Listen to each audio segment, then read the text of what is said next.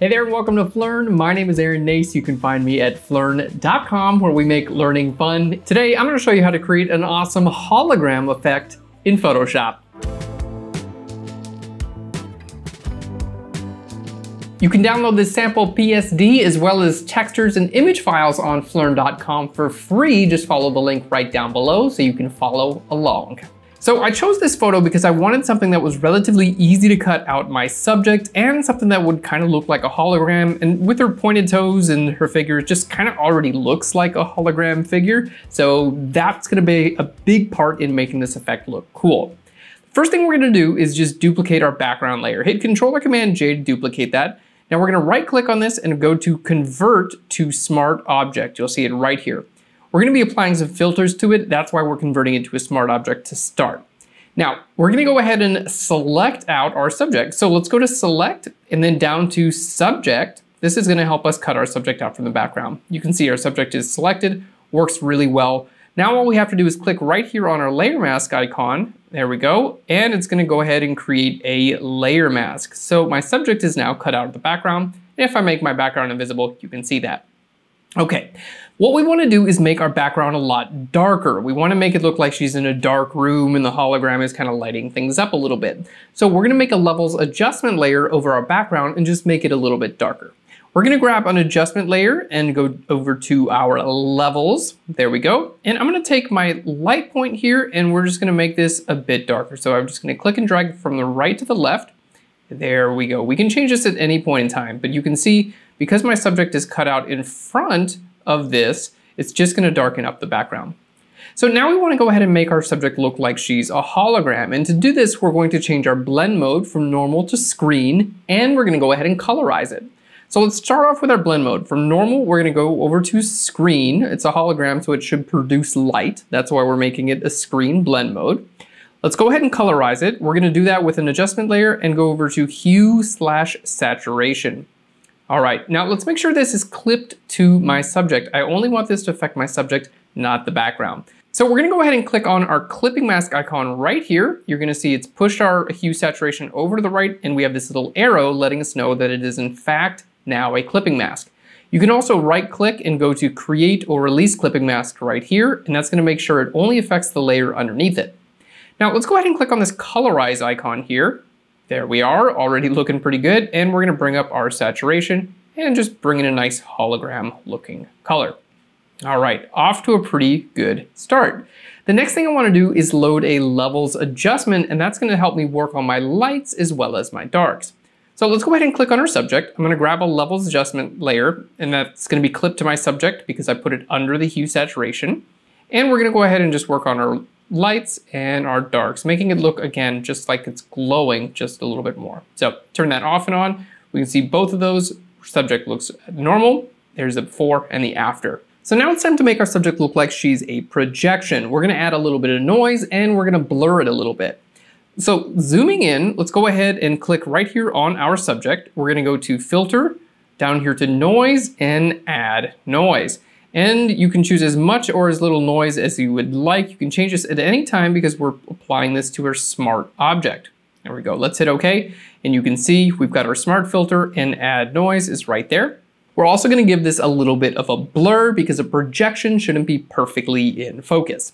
So let's go to Filter, down here to Blur, and then we're gonna go to Gaussian Blur.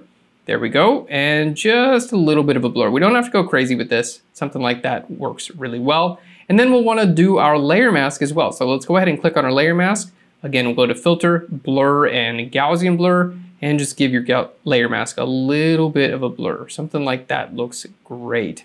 I do have a little bit of a border around my subject here, as you can see. So I can click on my layer mask and go up here to Select, and then down to Select and Mask. I'm going to change my view to On Layers. And here in my global refinements, I'm just going to shift my edge in just a little bit. You can see you can push it out or in. That's gonna help you take care of any little glowing edges you might have. We just wanna make sure we pull that in just a little bit. Go ahead and make sure your output in your output settings are set to your layer mask. There we go, and hit OK. So this is looking really good. Now I wanna bring in some like horizontal lines to make it look like it was kind of projected. And I went ahead and already created a texture for this. You guys can download this on PHLEARN for free. Just follow the link down below. It's just the easiest way to do this. So here's the texture effect. It's just a PSD with a bunch of lines in it. It's really easy to use. Basically, just open up the PSD and then hold Shift and click and drag from one image to another. And it's just gonna bring these lines in there. All right, so we're gonna go ahead and bring those lines all the way up to the very top. And let's go ahead and group our subject with itself. So we have our subject here, the hologram effect. There we go. And we also have these lines. Now we can basically just make this texture larger or smaller to change how big or small the lines are, and then we're going to use this on a layer mask.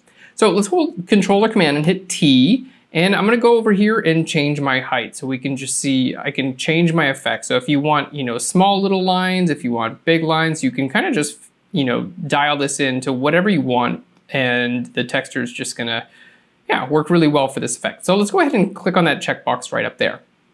So this is basically just black lines at this point, but I wanted to define the visibility of my subject. So what we're going to do is make it into a selection. Hold Control or Command and click right here on your layer. There we go. And you can see it went ahead and made it into a selection. Now I can make that invisible. It doesn't have to be visible anymore. In fact, we're done with it.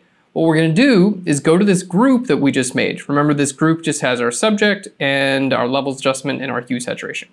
So let's go to this group that we made, and because I have a selection active of these horizontal lines, if I click on my layer mask, it's gonna automatically load this selection into the layer mask. So let's go ahead and do it. Click here right on your layer mask icon. There we go. And we can see it brought that into the selection of our layer mask. So now those black horizontal lines that we had before are simply defining the visibility of my subject. So she's not going to be visible basically where we had our where we have our horizontal lines. Now I can still see through a little bit to the image underneath it, but as far as our subject is, a hologram is concerned, she's got these cool lines. Now it doesn't look that great with those lines so well defined, so we want to add a little bit of a noise effect, and we want to go ahead and blur this. So let's go ahead and click on this layer mask. I'm going to go to Filter, down here to Noise, and we're going to go to Add Noise. There we go, just a little bit of an effect on that layer mask, and let's go ahead and blur it too. We'll zoom out and we'll go to Filter, Blur, and then Gaussian Blur. All right, so this is just gonna help me see kind of where this effect comes together. And it's up to you as how much blur you'd like to do. Honestly, I think the more well-defined these lines are, it kind of looks a little bit worse. So I'm gonna just make it pretty blurry. So you can definitely tell that there's an effect there, but I don't want super clear, well-defined lines on there.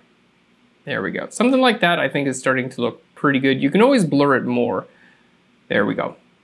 All right, so that's starting to look pretty cool, right? We've got our effect, we've got these horizontal lines coming in there, but it doesn't look like it's light, right? We want it to glow, we want it to have some projection, we really want it to have a little bit more presence.